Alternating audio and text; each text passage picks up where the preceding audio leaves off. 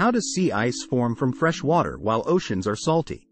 About 2/3 of the Earth's permanent ice cap floats above polar waters as a thin layer of sea ice. Sea ice is frozen ocean water that floats on the surface of the ocean and forms across the Arctic and Antarctic oceans. Although sea ice is vast, it accounts for about 1/1000th of the total volume of ice on Earth. While snow and ice originate from precipitation, the primary source of sea ice formation is the crystallization of surface water, not precipitation. However, the most amazing part when it comes to sea ice is that despite being made of salty seawater, it is fresh water. This leads us to think about how this happened. Sea ice production is also an essential process on Earth for regulating ocean salinity. As during periods of global cooling, more ice forms over the oceans, making them saltier. In the warm summers, the ocean water becomes less salty due to the melting of ice and the addition of a huge amount of fresh water to it. First, before we get to the secret of the formation of sea ice from fresh water in the middle of the salty ocean, let us know how it is formed in the first place. How is sea ice formed? Ocean water freezes at lower temperatures than fresh water. Because of the presence of salt in it, salt water freezes at around -2 degrees Celsius, while fresh water freezes at around 0 degrees Celsius.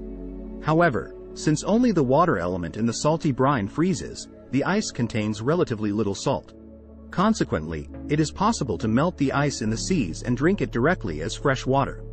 But why is sea ice almost devoid of salt? The answer lies in the simple chemistry of the bonds between water and salt molecules. The presence of salt hinders the formation of ice crystals, and the salt prefers to mix with the water, but the water does not. Thus, the formation of pure ice now required an additional job, moving the salt out of the way and then building up the ice crystal structure. As a result, more coal is required to flush the salt away from the system so that crystals can form. What that means is that removing the salt from the water requires an extra step, which inevitably takes more energy. Once the ocean surface reaches the freezing point of salt water, any further cooling leads to the formation of ice. The first ice to arise is called frizzle ice, and it consists of fine crystalline particles and spikes up to 3 or 4 millimeters in diameter. When additional ice crystals develop, a soapy mixture forms on the ocean surface.